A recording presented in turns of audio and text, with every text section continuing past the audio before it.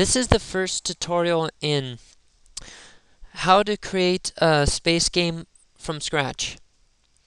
And since it's quite complicated and there's so many pieces to this game, I'm going to just introduce one piece at a time, and then you'll kind of have to figure out how to put them all together.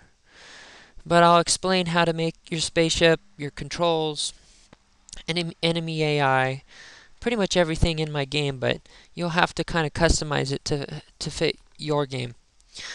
And the first thing that you do with any game is you import your sprites.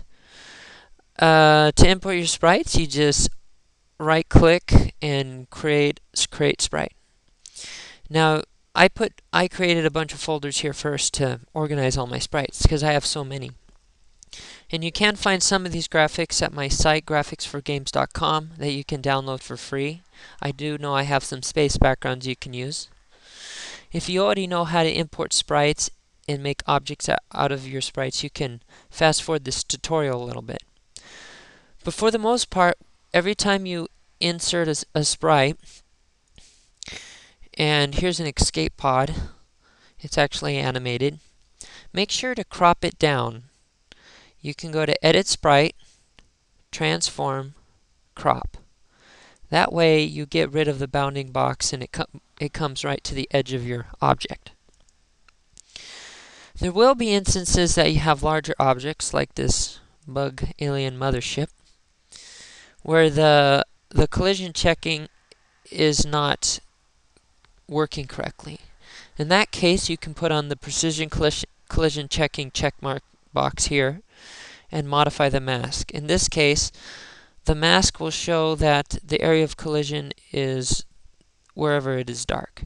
If you saw some dark area over here, that means that you might actually be collisioning with the bounding box. In that case, you can fix by adjusting the tolerance, or you can manually set the parameters for the collision.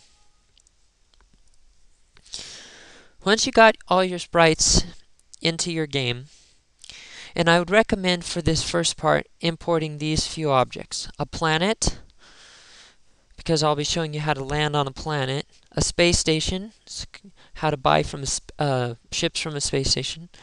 And then a basic ship, a little spaceman, that will be the guy that enters and exits your ship. And also a spaceship for the enemy. That's what we'll be starting with. Okay, so I'm going to go to my objects here, and I will be giving you this file I have with all my coding and everything in it soon enough, halfway through my tutorials. Okay, so we have my objects, and you notice I put them in similar folders of my sprites.